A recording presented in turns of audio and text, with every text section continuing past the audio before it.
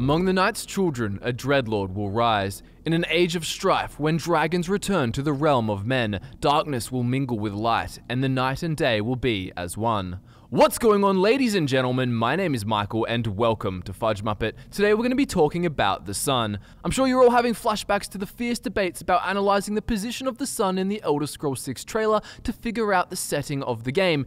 In fact, if you're feeling risky, I challenge you to type in Elder Scrolls 6 Battle Royale into YouTube and click the first thing that pops up. Anyways, what we're talking about here is the potential widespread decimation of the Tamrielic population, caused by Harkon succeeding in his plan of corrupting Auriel's bow with Serana's blood, using it to permanently block out the sun itself. We could have taken the angle that asks what would happen if the Dragonborn joined the vampires and helped Harkon fulfill the prophecy, but we decided to keep it simpler, as the results on Tamriel would play out quite the same. Plus, the Dovahkiin can be theorized to have all kinds of levels of power, capable of defeating all kinds of foes and forces, so things become less clear and even more theoretical. Keeping the scope to Harkon, things are going to be speculative enough, and I want to heavily stress that this is a super subjective video, and I'd love to hear your theories about this situation in the comments below. I know I can think of plenty of creative ways that Harkon could be stopped and the world saved. However,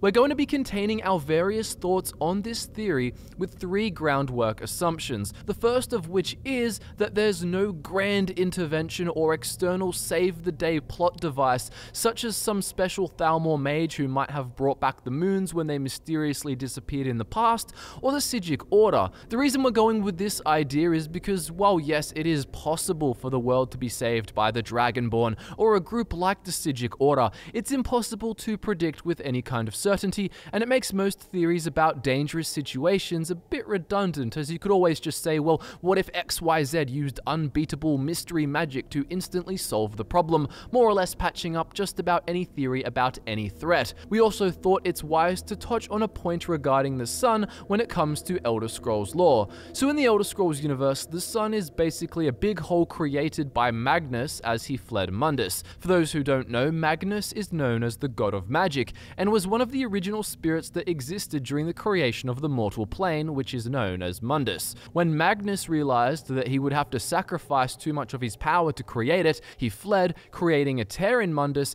and this tear, or big hole, is actually the sun. It allows energy from Aetherius to leak through to the mortal plane, giving the races of Tamriel access to Magicka. Many other original spirits, who would become known as the Magnagi, followed Magnus, creating more tears which leak Magicka, appearing in the sky as stars.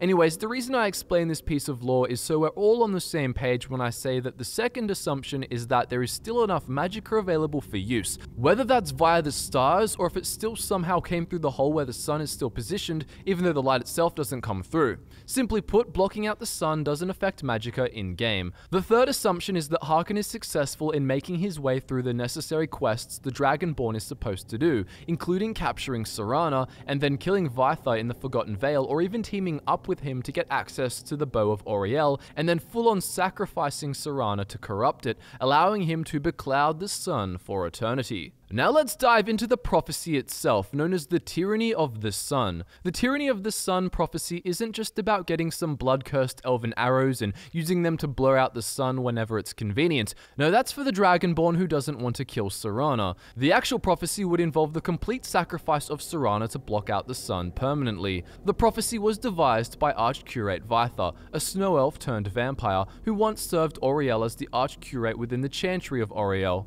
Sadly for him, he was turned into a vampire by one of the initiates of the Chantry, and he blames Auriel for this affliction, claiming that by not being protected by the deity he worshipped, that he was betrayed. It's hard to know the truth, but unless Vaithar was turned vampire instantly in the same way Harkon can turn you, he should have been healed by his constant praying to any shrines in the Chantry, so maybe Auriel did betray him for some reason, for some wrongdoing, to test him, or Auriel was just out of the office. Who knows? All we know for sure is that Vaithar felt wronged enough to create a prophecy which would lay dormant for thousands of years, a prophecy known as the Tyranny of the Sun, which when fulfilled would weaken Auriel's power and influence over return by blocking out much of the connection between Mundus and Aetherius. To fulfill this prophecy, one requires the sacrifice of a daughter of Coldharbour and the bow of Auriel. Vythus sits waiting in Auriel's chapel, seated on a throne where he has been waiting all this time for someone to bring the final component, a daughter of Coldharbour, to him. In our theory, after tracking down Serana and Valerica and getting the scrolls, Harkon may come and kill Vytha as a means to eliminate a powerful threat, as Harkon wants all the power for himself. Or alternatively, it might end up easier for him than it was for the Dragonborn, with Vytha willingly giving him the bow as they both have the same goal, to fulfill the prophecy and shroud Tamriel in darkness. So with or without the help from a vampiric snow elf, Harkon finds a way to the bow, sacrifices his own daughter, corrupting it with her blood, and uses the bow with a blood-cursed arrow to blind the eye of the dragon, blocking out the sun. With Tamriel plunged into darkness, what happens next? Would vampires roam unhindered and take over Tamriel? Would Harkon become the leader of a new vampire world? Well, many people might be inclined to agree with Serana's mother, Valerica, and her reason for being against Harkon's plot. After all, it is she who decided to hide Serana away from Harkon, deep within Dim Hollow Crypt with an Elder Scroll, and escape to the Soul Cairn herself with another Elder Scroll. Valerica believed that the vampires should remain in the shadows, operating with a low profile, and that blocking out the sun would draw too much attention to them, ultimately leading to their extinction. On the surface, her concerns seem reasonable, but after more consideration, I'm not so sure that she should be so worried. And I'm definitely not convinced by the idea that the factions on Tamriel would suddenly team up to defeat the vampires in some kind of mortals versus vampires war. So the first and main reason I don't think the vampires are super likely to lose to the rest of Tamriel is that the vampires don't have to just suddenly attack all the cities and launch some sort of all-out assault. To these immortal beings, that would be a ridiculous, laughable idea. They'd be wise enough to realize that just because the sun has disappeared and they don't have to fear weaknesses from sun damage doesn't mean that they can suddenly take on all the forces of Tamriel in front-on combat. I mean, they don't even have structured armies or tacticians, which is all the more reason to believe they'd be smart and bide their time, and ultimately that's how they'd win, by letting the lack of sunlight do damage and cause instability. It's not like they'd all just hide in Volkihar Castle either and try to pull off some kind of ridiculous last stand against entire Tamrielic armies. They would be low profile, hiding out in small groups in extremely remote places, but that also assumes that killing the vampires solves the problem and undoes the prophecy, but it kind of doesn't. And to the citizens of Tamriel, they'd just be randomly confronted by this big dark red version of the sun and blocked sunlight. Some bodies of water may be turned blood red, and gargoyles and death hounds would be spotted outdoors sometimes. Perhaps these unnatural beasts would serve as a clue, but generally speaking, it's not easy to know who exactly caused the situation. And even if someone figured it out, Harkon did sacrifice a daughter of Coldharbour to corrupt Auriel's bow and permanently block out the sun, so without any kind of crazy Sijic-esque save-the-day plot magic, there's not a lot that can be done. It's also worth noting that it's not just the Volkihar clan that benefit from no sunlight, it's also every other vampire clan on Tamriel, every bloodline, every coven of various levels of power from every province. They could all wreak havoc with guerrilla hit-and-run tactics, turning stragglers on the roads into vampires, growing their numbers, or they could just chill out and wait for the lack of sunlight to kill crops, depleting food sources, and causing widespread panic, infighting, and death over a long period of time. I think the most realistic thing is that the vampire clans across Tamriel act in an unplanned, individual way and just do what they want. Some would take advantage and start using hit-and-run tactics, attacking towns, and others, perhaps Clan Volkihar, might be more inclined to hide. For example, let's just say Harkon thinks that Auriel's bow could be taken by an adversary and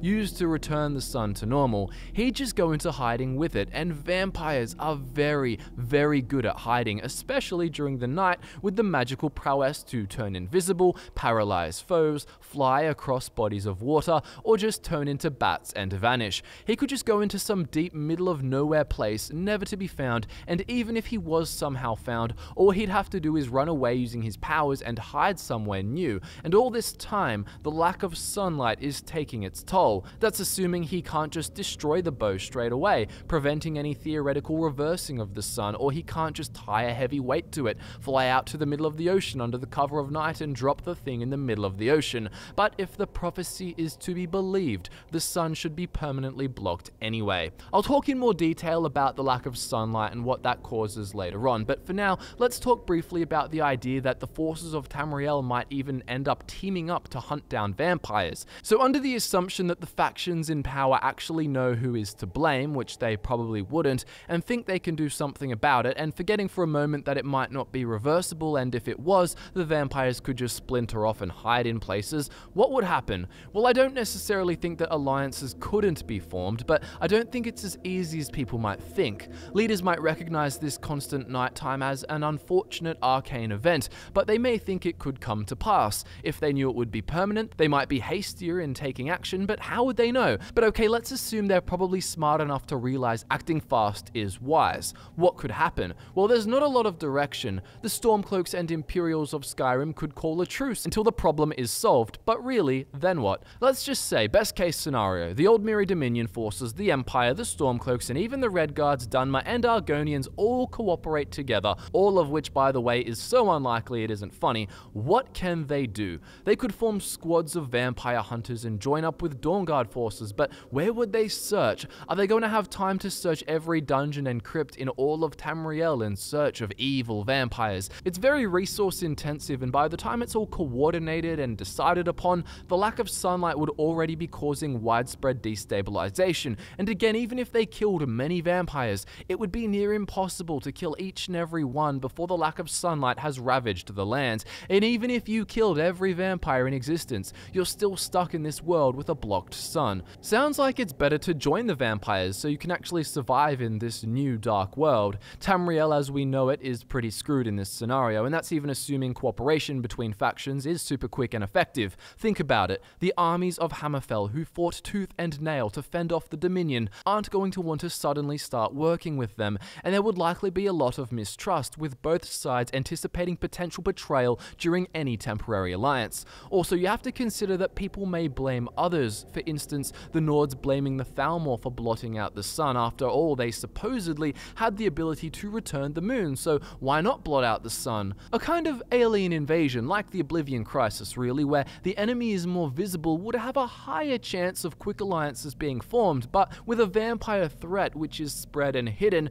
you just have a situation where it's constantly nighttime, and the problems from that just lead to higher tensions, and maybe you can make some allied hunting groups, but there's no kind of clear-cut war to sign up for and fight in. Functionally speaking, Tamriel is exactly the same. The vampires aren't necessarily attacking, it's just night all the time, but then it becomes freezing cold and food sources are depleting, with animals dying off as a result. Also consider that other factions might prefer to use this as an advantage too, and not want to team up. For example, the Thalmor might have better food preservation methods using magic, using stagnant balls of light like the alteration spell, except sun magic based, to cultivate crops. This might be done by some mages in Empire territory too, but it could be much rarer, so the populations in Empire controlled land suffer faster, with the Aldmeri using the whole situation as leverage to turn offensive, gain territory, and take control. This is just one of many examples of how leverage and power might be sought before cooperation is.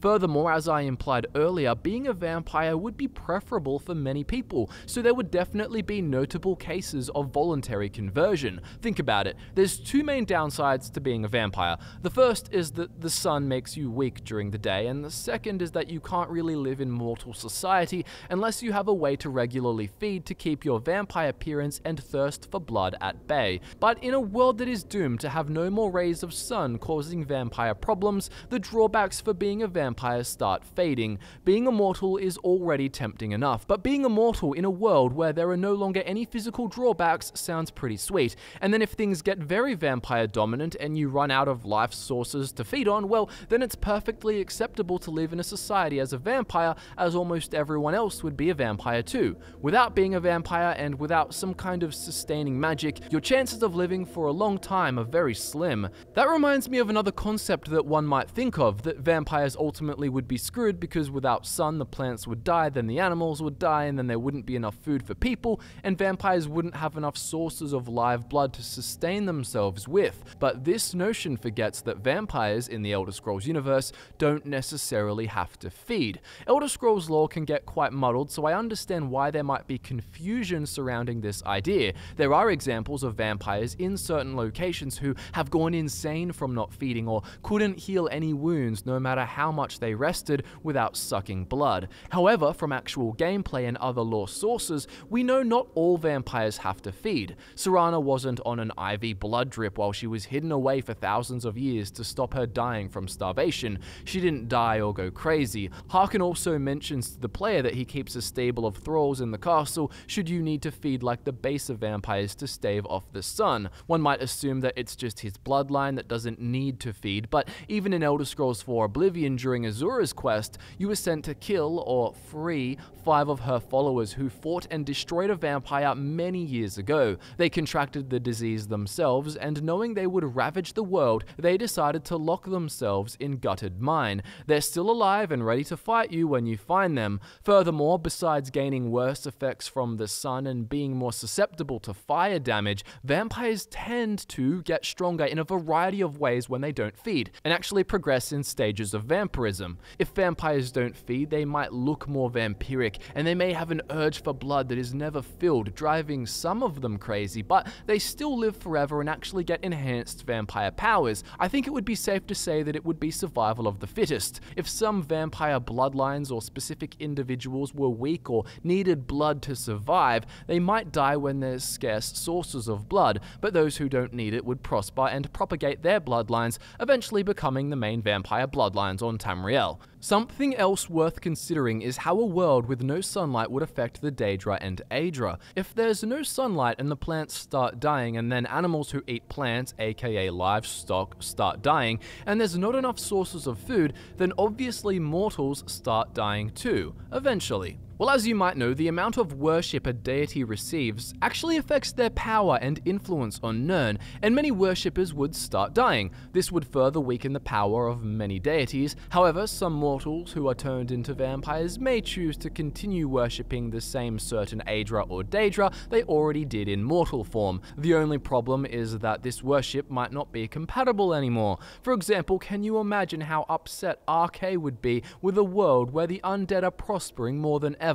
I'm not sure he'd benefit from or even let a vampire worship him. Furthermore, RK is associated with cycles such as seasons and birth and death. These cycles are obviously interfered with in a world with a blocked sun and undead everywhere who live forever and keep spreading their condition. Or what could happen to Kinnereth? Her domain is very nature-based, and with nature itself decaying and dying, she's not going to merely have less power from less worshippers, but also fewer natural things to exert influence upon in general. Or how about Daedra like Nocturnal? Nocturnal's sphere is night and darkness. Perhaps she would be happy with a world covered in shadow, but she seems to enjoy interacting with mortals and the world as it is. It's hard to say what would happen. Personally, I think if the sun was permanently blocked, the Aedra would suffer the most, and many of the Daedra would carry on, interacting with societies of vampires as they did with mortals. Remember, it's not only the mortality that Daedra enjoy toying with, but also the general personalities of men and Mer.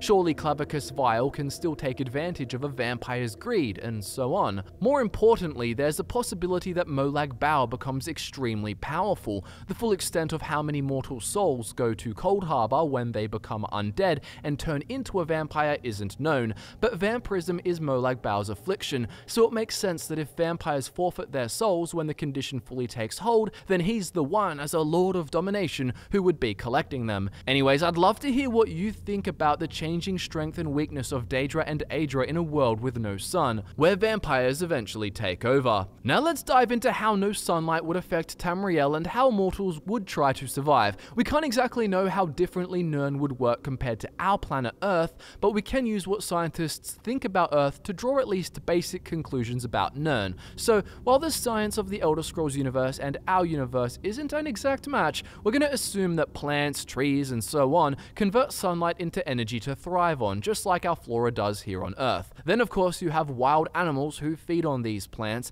and then other animals which feed on animals, and of course the 10 playable races who feed on various plants and animals themselves. It's a pretty classic food chain, and if you block out the sun, it wouldn't be long before nature starts to decay and ultimately perish. Scientists here on Earth predict that if you just turn off the sun, our planet doesn't become instantly cold. However, it's estimated that after about a week, the average surface temperature would fall to around 32 Fahrenheit. That's 0 Celsius for those wondering. Within a year, it is said to drop to around minus 150 Fahrenheit Fahrenheit, which is minus 101 Celsius, and the oceans would freeze over also. Even if a blocked out sun in the Elder Scrolls universe wasn't severe enough for Tamriel to freeze over, I think it's safe to say that something similar could happen on Nirn. Assuming it's not as bad in Tamriel, things would still become cold enough to make life for many animals, plants, and sentient races very difficult, with more areas frozen than ever before, and the citizens of Tamriel slowly starving as their crops and livestock die. Parts of the population would very likely start fighting over rapidly dwindling supplies of food,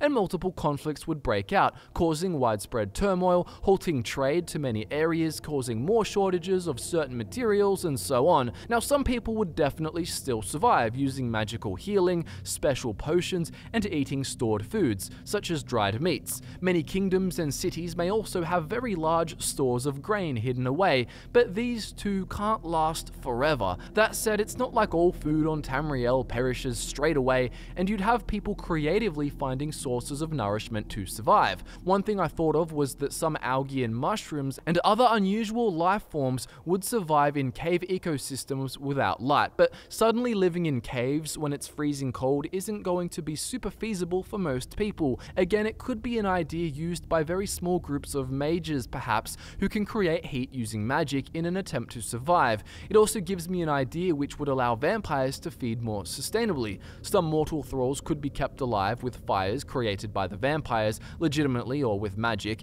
and these mortals could be sustained with a kind of mushroom farm, also sustained with heat and magic. The possibilities are endless if you sit down and brainstorm hard enough. The people of Tamriel would also become quite lethargic and sick due to the lack of sunlight, and eventually it would become quite common to have malnourished people freezing to death. Considering that it seems quite easy for vampires to hide and quite hard for the civilizations of Tamriel to come up with any useful solution, let alone coordinate efforts amongst themselves during a tight time frame in such a damaging and stressful situation, I really think Tamriel could turn into a vampire world. Once Tamriel is in a very vulnerable state, then the vampires may become more active, gradually increasing their aggression, with various clans feeding on vulnerable people all over Tamriel, growing the vampire population, which then allows them to convert more citizens to vampires, and so on in an ongoing cycle. Like I mentioned earlier, there'd be some groups of cold and hungry people who would probably want to become vampires rather than die, which only helps grow the numbers.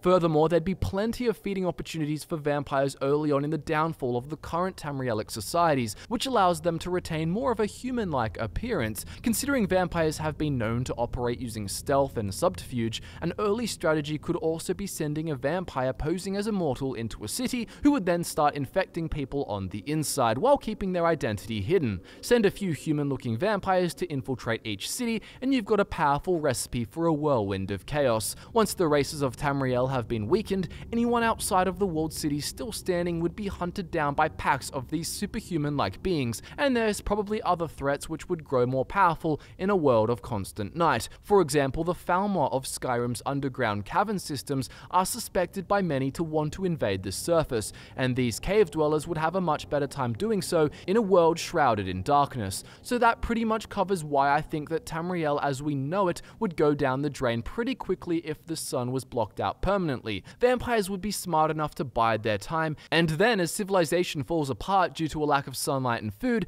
they could slowly and methodically seize control by spreading their infection everywhere, culminating in a very cold, lifeless vampire world. But then what? Well, interestingly enough, I think even if Harkon fulfilled the prophecy and he was smart enough to hide to avoid any kind of extermination, he wouldn't necessarily come out with an amazing situation. But why is this? Well, consider that Harkon wants to fulfill the prophecy for power. Harkon has always been power hungry, originally sacrificing 1,000 innocent lives for Molag Bal to turn himself and his family into pure-blooded vampires. Plus, he's even willing to sacrifice his own daughter to plunge Tamriel into darkness. He'll do whatever it takes to get power, but perhaps what he envisions wouldn't actually be worth it. Power is relative to the context you wield it in, and if Harkon lives in a world where everyone has vampire powers, then the significance of having such powers is reduced. Sure, he's a pure-blooded vampire lord with more power than most vampires who simply contract vampirism from the disease, but